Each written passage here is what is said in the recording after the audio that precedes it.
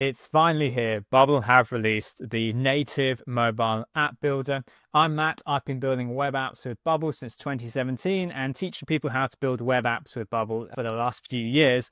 But now Bubble is a multi-platform. I mean, it's both web and it's mobile, meaning iOS and Android. Here are my takeaways, whether you are just a beginner on Bubble or whether you've been building web apps with Bubble for years now.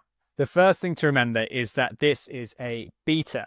The web app version of Bubble has been going on for over a decade now and has got a vast plugin library to expand beyond the core components. Now, plugins are available. There's been limited access to a select few plugin developers to build plugins for mobile, but I just wouldn't expect to be able to do on mobile everything that you can do in the web version. For example, can you tap into a device's microphone? I don't think that's going to be coming anytime soon. This is mainly because the Bubble native apps are built on React, and we're yet to see how much a Bubble plugin developer for mobile can tap into device hardware beyond what Bubble will allow based on what they are compiling behind the scenes for the React. But let's talk about why this is exciting. For a long time, Bubble has been the go-to no-code web app development platform if you are building any sort of dashboard apps. For example, a CRM. I think that the mobile app builder is ready to build those sort of apps in mobile right away. And the advantages are many, including that you have a single database. In Bubble, you can build your web app version and you can build your mobile app version. And there's so many similarities between them, including the sharing of the database. This means that if you're building a custom CRM, you can have a search and you can have your contacts searched through by your current user in your web view. It would only take you a few minutes to build something similar in the mobile app. So in terms of design, the mobile app builder allows you to tap into many of the intuitive UI, UX experiences that we've come to take for granted on mobile, such as lists, which enables swipe actions. You can build workflows all around that. And you can tap into device hardware and previously only native features such as push notifications and location data, as well as camera.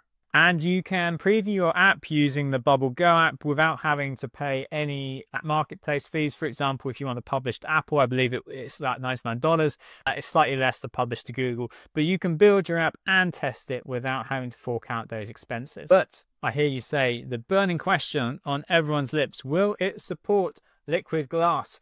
Second question, what is liquid glass? Well, it is already highly controversial.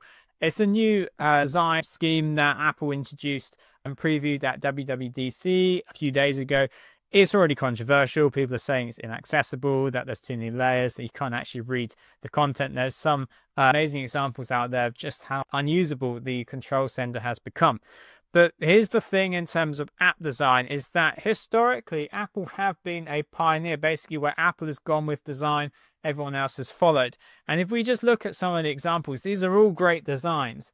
But is the Bubble native app builder going to be held behind by React? Because you will not be able to build liquid glass designs anytime soon. If you think about what React is doing, Bubble is using React as a popular and really helpful shortcut to build an app once and yet publish it to iOS and to Android.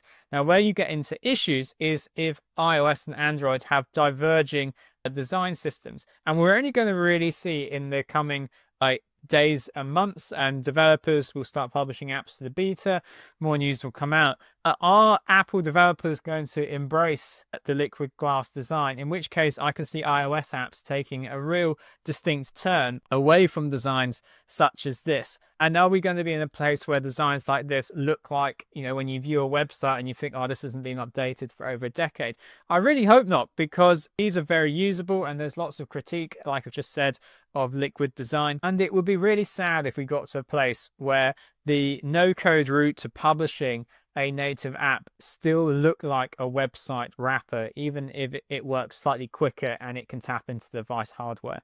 So over the coming weeks, we will be diving into the native app builder. We'll be releasing tutorials, because if you are new to Bubble or you are building an app and you've got stuck, then Planet No Code is the place to go, because I offer one-to-one tuition and we've got hundreds of Bubble tutorial videos all focused on building a web app. So far, like I say, mobile is coming.